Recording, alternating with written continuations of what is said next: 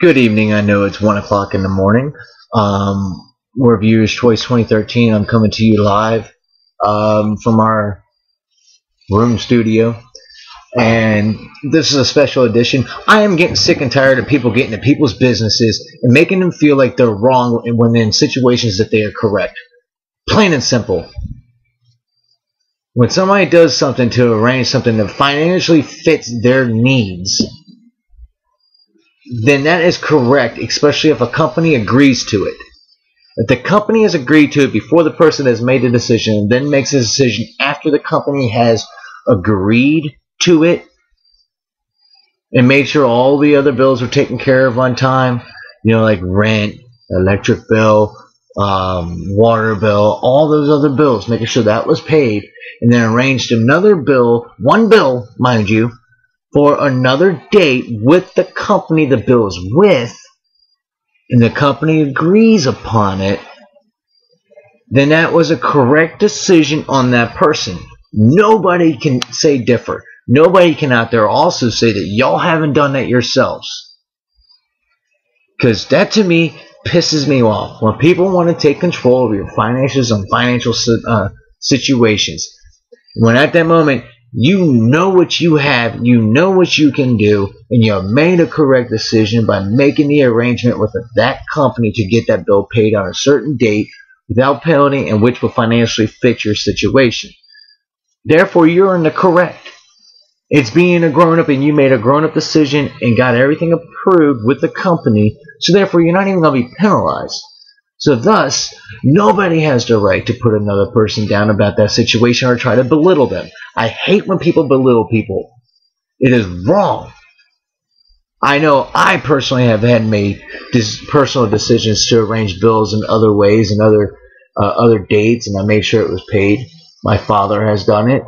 My grandfather has done it. My brothers have done it. My sisters have done it. Lots of my friends and other parts of my families have. A lot of people I know have. So, if you're out there and you say, well, I have never, ever, ever, ever, ever, ever been late on a bill, you're lying. Because I can guarantee there was a time when you were late on a bill. And as long as you made the rightful arrangements, you also know that there's no penalty to it. None. As long as you make that conscious effort to call the company and let them know, hey, I'll be able to make the bill on this time. I just don't really have the money right now. And they understand. And they make that arrangement. And guess what? You're good to go. No penalties.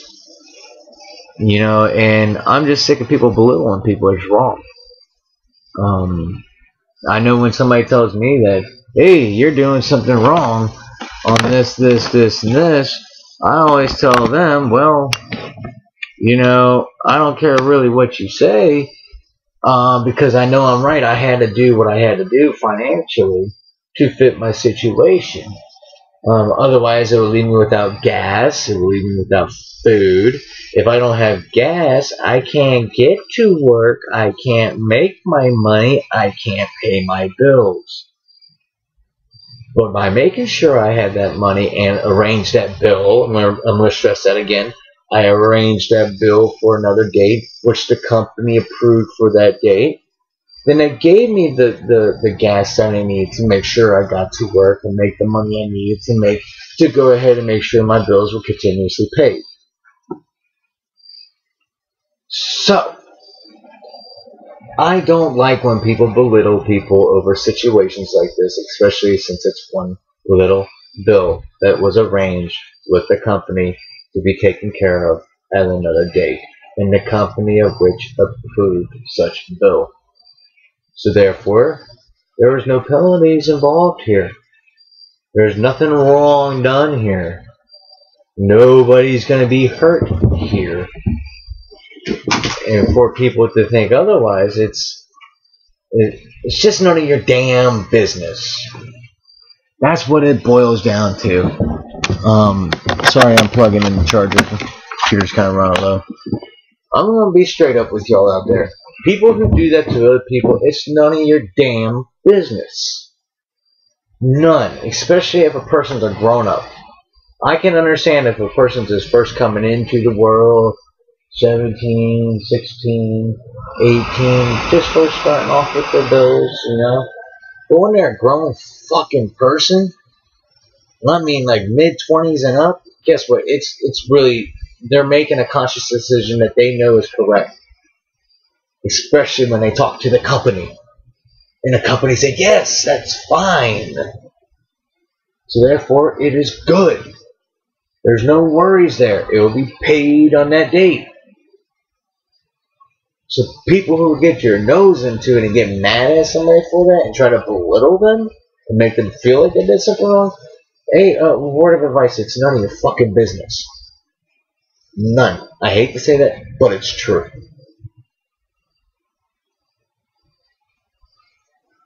You have anything to add, my co-host Ernie Mac?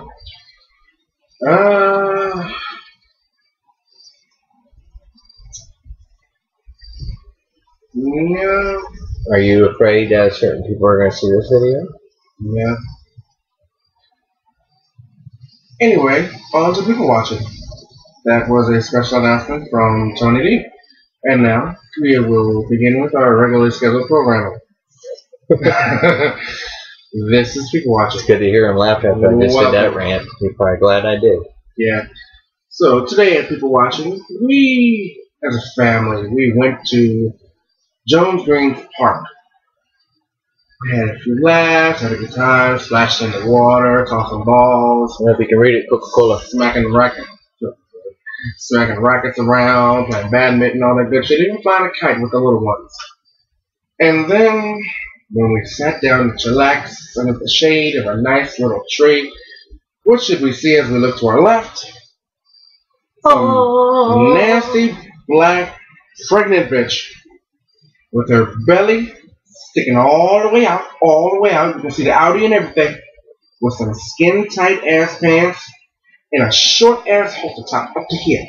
All up to here. Small-ass thing, just covering her titties all the way around. That's nasty. Yeah, filthy. I see it like this. If a woman is that pregnant and that far along in the pregnancy, they really need to be wearing a one-piece shirt. Or it's a nice little sundress. A sundress or something to, I'm not saying hide the belly, but be respectful. No, you don't have to hide your belly, but damn, there is a limit. You got other kids around there. Yeah. People don't want to see that shit. You gotta be respectful to yourself. And others. Because that was just stank. But then at the same time, as that nasty sight went away, there was a big woman. A very large woman in a sundress. Now, ladies, I'm not saying don't wear your sundresses. I'm not saying you can't wear anything underneath them. But goddammit, as a large person, as a large woman, when you have a damn sundress that's almost see-through in the sunlight, in any kind of light, do not wear bright panties. That is disgusting. I don't want to see your crack engulfing what is supposed to be underwear or thong or whatever the fuck you want to call it, but that is gross. That is nasty. Cover that shit up. Wear some motherfucking bathing shorts, some bathing something to cover up that crack. That is just nasty. All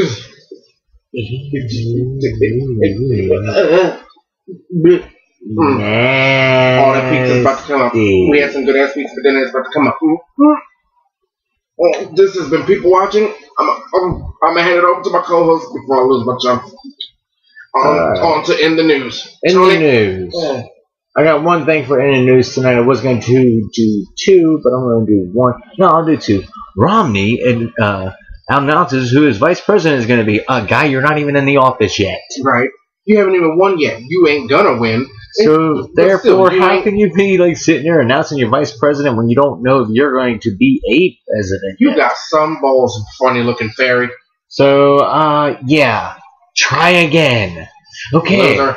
Bringing on me What to the my fuck kind of next name is subject. Romney anyway? Mitt. His first name is Mitt, like a mitten. Oh wow, Mitt Romney. Yeah, Mitt. Like you're fucking naming a cat Mittens. Come here, Mittens. Come here. Meow. So, which brings me to my other topic. A young teenager, well, about 18, Yeah. breaks into a $5 million home to throw a party for a host of 12, quote unquote, but I bet you it was more than 12 because they did over $25,000 worth of damage to the property. And according to him, the party was for a friend that was supposed to be going out of town. Gotta love what goes down in Orlando, California, don't we? I mean, Florida. I think it was Ohio. No, it was Orlando. Orlando, Florida? Oh, wow. Orlando, Florida. This young kid did it. It caused $25,000 worth of damages, and he looked like he got hit by a hobbit. Looks like he got smacked around by a Jubilee hobbit. Between you guys and us, it looked like he had herpes on his face. I'm just saying. Probably got hepatitis C too. Yeah. And this kid was just ridiculous. Retarded. And who the hell would break into a $5 million home? Are you out of your fucking mind? If I'm gonna break into a $5 million home, I'm stealing all your shit.